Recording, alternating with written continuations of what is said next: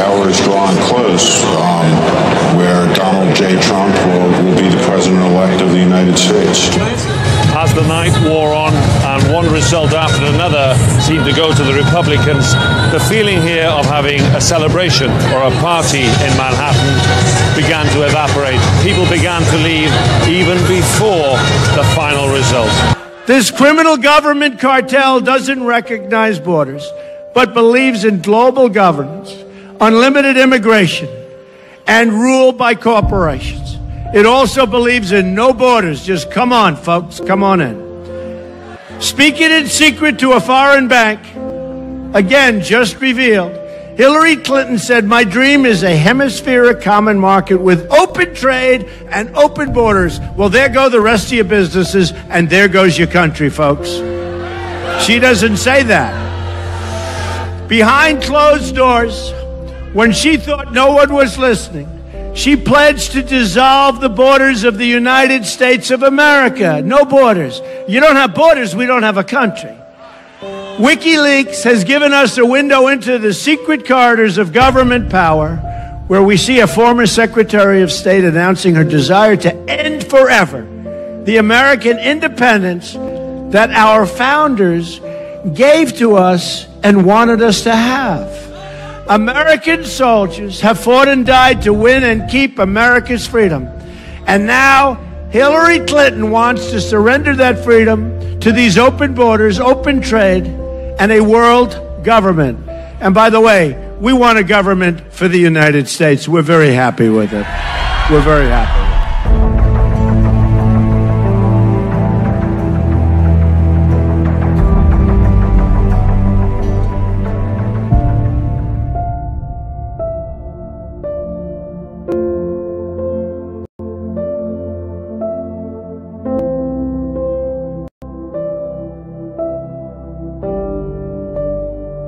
What it is basically is a roadmap to totalitarian global government, and they don't even really bother to hide it that much anymore. The slogans, transforming our world, and nobody is going to be left behind, and they emphasize this over and over again. Nobody is going to be left behind. You cannot run to the woods.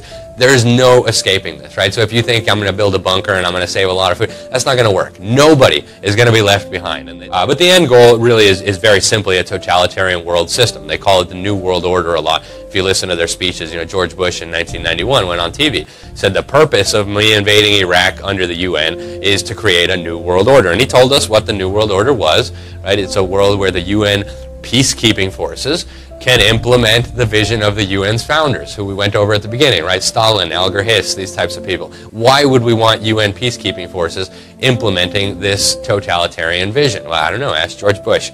So the strategy they've given us this to is divide the world up into these regional governments, and no country will be allowed to be left out of these things. That's why they freaked out about the Brexit, right? And they're doing everything they can to prevent the British from actually leaving the European Union. Then they'll have to stick them in another regional government.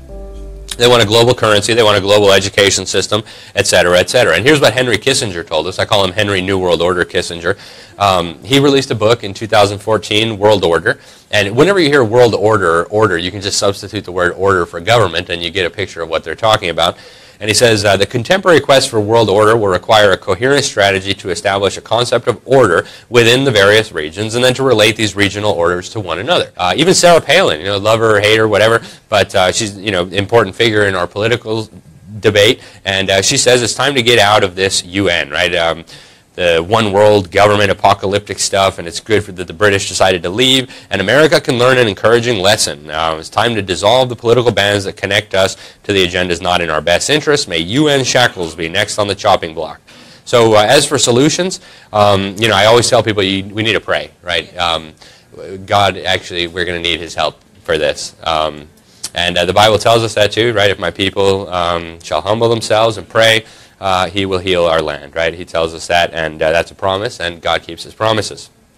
We need to educate ourselves, and we need to educate others. We need to educate our children and protect them from being dumbed down with these agendas.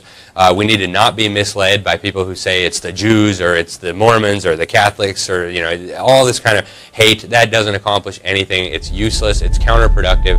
It goes nowhere. And on the other side, we have wars raging.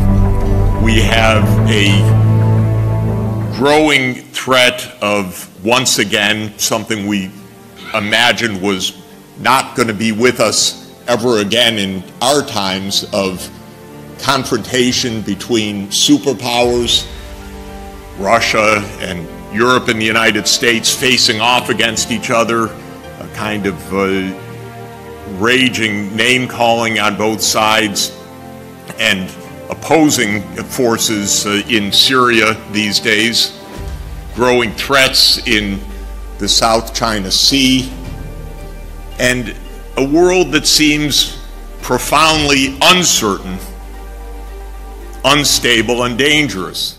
France's tourism industry has lost nearly $800 million. For those who do go out, the sight of police patrols is the new normal. And it's easy to forget, but the country is still under a state of emergency and will be until January 2017. French people have indeed become accustomed to seeing soldiers, heavily armed soldiers, patrolling the streets. After the Paris attacks, there have been attacks in Brussels, there's been violent protests across France, and also there's been attacks in the Mediterranean city of Nice, all that coupled together. These goals represent an agreement of every member state of the United Nations on a way forward in global cooperation for the coming generation. And they were followed by an equally momentous agreement just a few weeks after September 25th, 2015, last year, when these 17 goals were adopted. Donald Trump will be the 45th president of the United States. It's being called the most stunning upset in political history. A second night of anti-Trump protests in cities across the country. Some turning violent. In Portland, police say a rally turned into a riot when demonstrators started vandalizing vehicles and buildings, throwing things at police, and blocking this bridge. Some so upset they burned several small American flags. And tonight, an 11-year-old Texas boy claims he was beaten by classmates because he voiced his support for President-elect Trump. By incendiary words that we haven't heard before in politics. Viral video that may be hard for you to watch. It shows a local mom kicking her child out of the house because he voted in a mock election for Donald Trump. In this video, she can be heard yelling, even cussing at the boy, who is visibly upset. In this video, you can hear Chicago area teens yelling, "He voted for Trump," while others beat a driver in the middle of the street. Momentous possibilities that were undreamt of by earlier generations.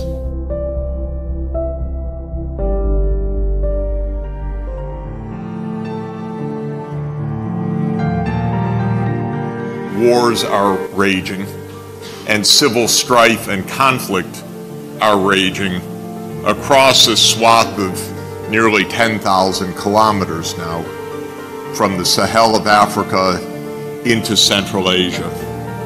And there is an alarm of a world that seems to be spinning out of control.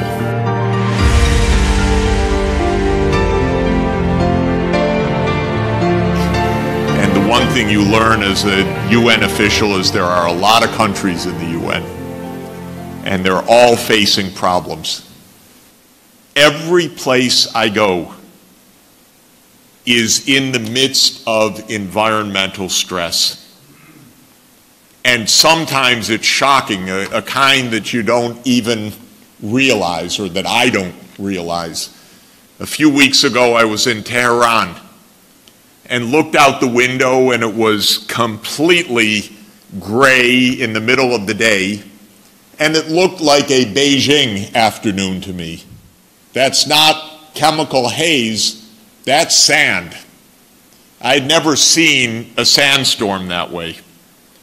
But because of the drying of the surface throughout the Middle East, there is a massive amount of dust and sandstorms now that are basically destroying the land, the crops.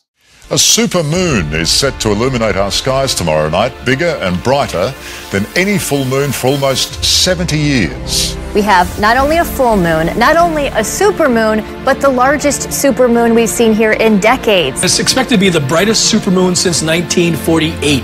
That's up to 14% closer than normal. It's the moon's closest orbit around Earth since 1948. It will be part psychological, part factual that you'll actually see this thing a little bit larger in the sky.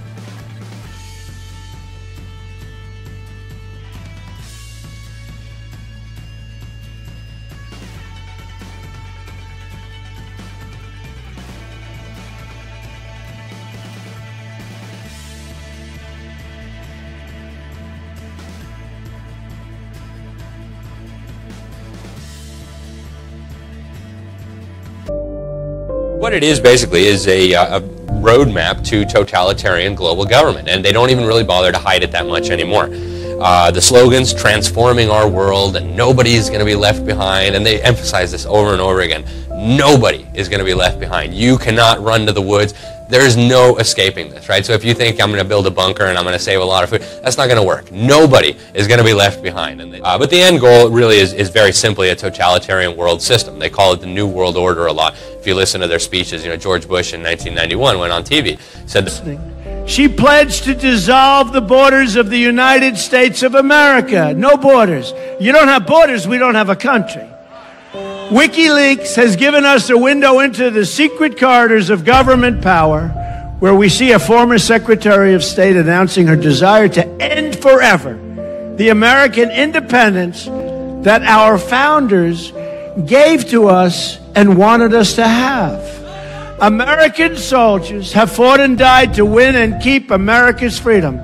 And now Hillary Clinton wants borders, but believes in global governance, unlimited immigration, and rule by corporations.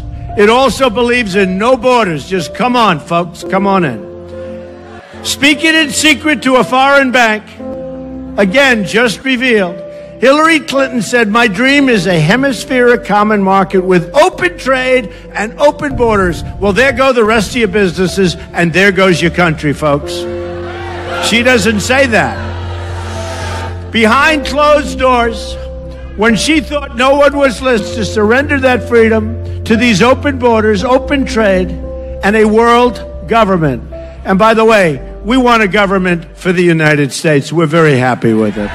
We're very happy.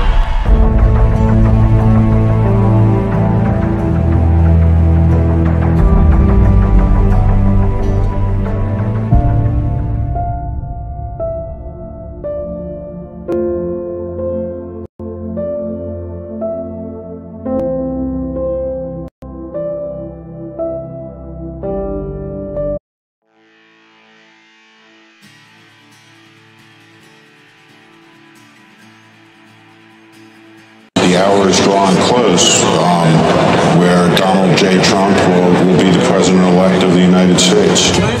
As the night wore on and one result after another seemed to go to the Republicans, the feeling here of having a celebration or a party in Manhattan began to evaporate. People began to leave even before the final result. This criminal government cartel doesn't recognize borders.